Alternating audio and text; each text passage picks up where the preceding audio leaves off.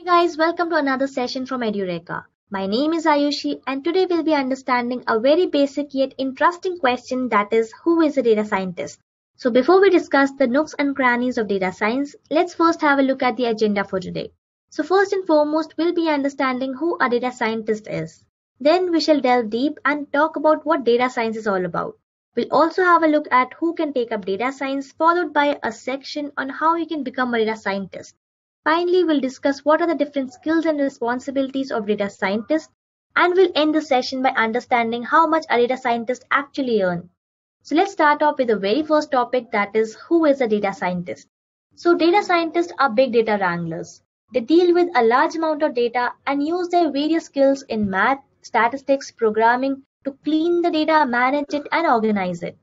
So a day in the life of data scientist looks something like this. They start off by exploring data, analyzing it, and then they use these insights to make data-driven strategic decisions. Further, they are also responsible for communicating these insights and decisions with their colleagues, co-workers, and project stakeholders.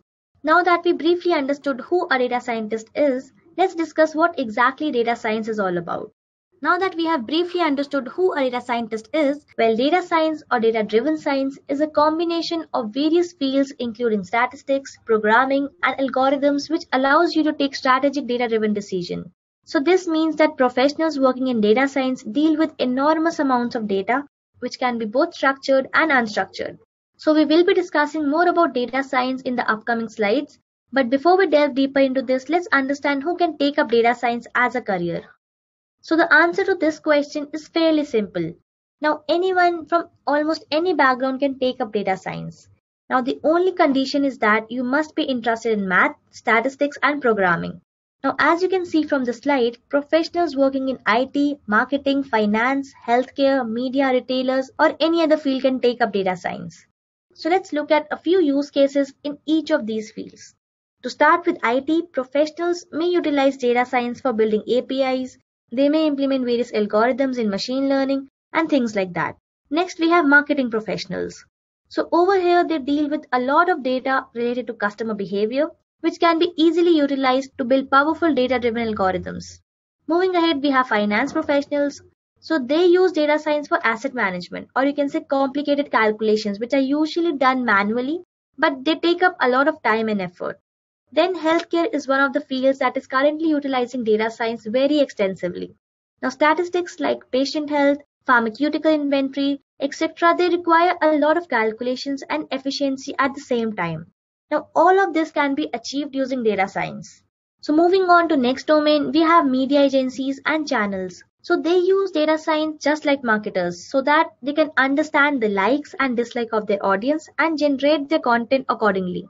And finally, retailers can use data science for in-depth analytics and inventory of their products and trades. So now that you know that you are eligible for becoming a data scientist, let's look at the milestone you have to hit in order to get into data science. So as you can see here in the slide, this is the exact roadmap to become a data scientist. So it starts from knowing few fundamentals, then moving to statistics, programming, implementing machine learning techniques. Then you have data visualization and knowledge of big data and various frameworks. Then you have data ingestion and munging, along with the knowledge of various tools and problem-solving capabilities in order to become a data scientist. You can also watch the entire video or read a blog on the entire topic as in how you can become a data scientist. So I'll be leaving the links in the description, so you can go ahead, enjoy the video and let me know how you think about it. Well, moving ahead with this video, let's get into the details of all the skills you need to have in order to become a data scientist. So the first major prerequisite for getting into a career in data science is the fundamentals. Now you must be well aware of all the fundamentals of maths, data structure, etc. So these may include the matrices and linear algebra functions. Then you have hash functions, binary tree, relational algebra, database basics. Then you have ETL processes, or you can say extract, transform, load. Then you also have reporting, BI, or any kind of analytics. Then comes your statistics. So this includes descriptive statistics, for example, your mean, median, range. Then you have standard deviation, variance, and things like that. Then you have exploratory data analysis. You have percentiles and outliers. You have probability theory. You have various theorems like Bayes theorem. Then you have random variables. You may also come across various functions like CDF, which is cumulative distribution function, and various other statistics fundamentals. So I would suggest you guys to pick up a data set from anywhere and start practicing right now. Then you must know programming.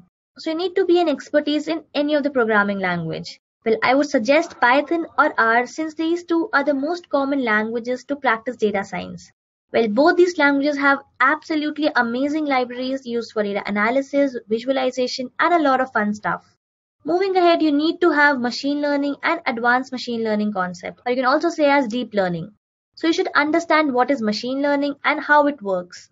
You should also know the different types of machine learning techniques, for example, supervised learning, unsupervised learning, and reinforcement learning. Now, by mentioning these algorithms, I mean you must have good knowledge on various supervised learning algorithm and unsupervised learning.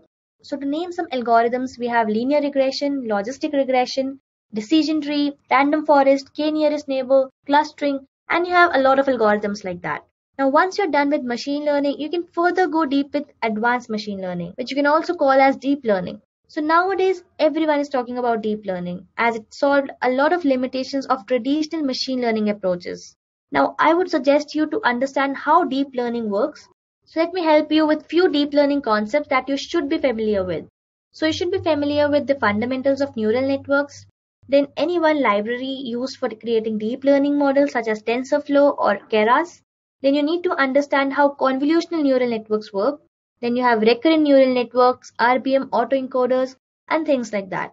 Then we have a very important part of data lifecycle, that is none other than data visualization. Now, a good hands-on knowledge is required on various data visualization tools. Now, even you can use a programming language for that purpose. Now, as I've discussed earlier, Python or R both have wonderful libraries for data visualization. If I have to name some, Python has matplotlib, seaborn, and in R you have ggplot and many other algorithms like that. Now, apart from programming, you can also have various visualization tools. So to name some, we have Tableau, we have Kibana, Google Charts, and many more. Then moving ahead, we have big data. So big data is everywhere and there is almost an urgent need to collect and preserve whatever data is being generated for the fear of missing out on something important. So now that we all know that there is a huge amount of data floating around, so what we do with it is all matters right now. Well, this is why big data analytics is in the frontiers of IT. So big data analytics has become crucial as it aids in improving business, decision makings, and providing the biggest edge over the competitors. Now this applies for organizations as well as the professionals in the analytics domain. Now as a data scientist, it is very important to have knowledge about the various frameworks that can process big data. So two of the most famous ones are Hadoop and Spark. Next we have data ingestion. So the process of importing data, transferring, loading, and processing your data for later use or storage in a database is called data ingestion. Now this can involve loading data from a variety of sources. So to name some data ingestion tools, we have Apache Flume and Apache Scoop. Then next is data munging. So guys, if you have ever performed data analysis, you might have come across feature selection before you apply your analytical model to the data. So in general, all the activities that you do on the raw data to make it clean enough to input to your analytical algorithm is called as your data munging. So you can also use here Python or R packages for that. Now it is one of the most important part of the data lifecycle. Now, as a data scientist, you should be able to understand what all features are important in the dataset and what all features can be removed. So you should also be able to identify your dependent variable, or you can say label. Obviously, you have to remove inconsistency in your dataset. So all these things are part of data munging, or you can say data wrangling. Then coming up next, we have toolbox. So you might find this section pretty redundant, but I think it is very important to have good knowledge on certain tools. For example, MS Excel, then you can take any programming languages like Python or R. Then you must be having a knowledge on Hadoop, Spark, Tableau, and tools like these. Then last but not the least, a data scientist must have data-driven problem-solving skills. Now, all the things we have discussed so far includes tools and techniques that you can learn. But a data-driven problem-solving approach is something that you need to develop. So it will only come with the experience. Now, a data scientist needs to know how to productively approach a problem. Now, this means identifying a situation, its salient features, then figuring out how to frame a question that will yield the desired answer, then deciding what approximations make sense, and consulting the right co-worker at the appropriate junctures of the analytic process. Now, all of that in addition to knowing which data science methods to apply to the problem at hand. So let me combine all these skills at first.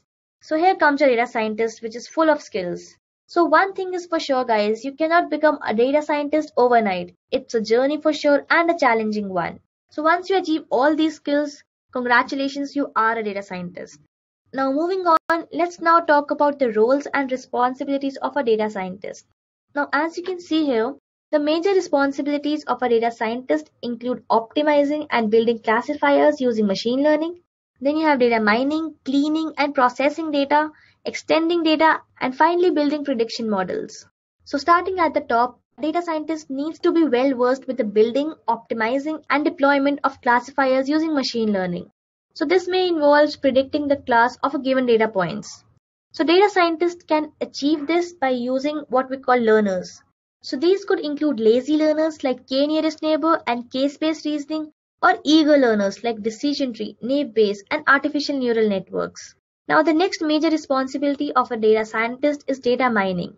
So this is the process of examining and extracting data from a pre-existing database to generate a new information. Now after this, a data scientist needs to process and clean the data. So as the name suggests, this involves getting rid of the junk, or you can say the iterative data, and optimizing the data for the most accurate readings. Then extending data involves adding new resources and mapping the data according to the insights that needs to be extracted using models like the operational data hub model. And finally, a data scientist should be skilled in building predictive algorithms and models that can enable strategic decision making. So these were all about the data scientist roles and responsibilities. Next, let's talk about one of the most interesting facts about a data scientist, which is their salary. So according to several sources, the salary of a data scientist can range anywhere from rupees 3 lakhs to rupees 20 lakhs in India, and USD 63k to 128k in the United States. So these are some of the highest median salary of a non-executive professional in the market right now. So by this, we come to the end of today's session. So guys, if you're interested in data science course that we offer, you can drop in your email ID along with the course and we will reply you back at the earliest. Thank you everyone for attending this session. Have a nice day. Enjoy. Bye-bye.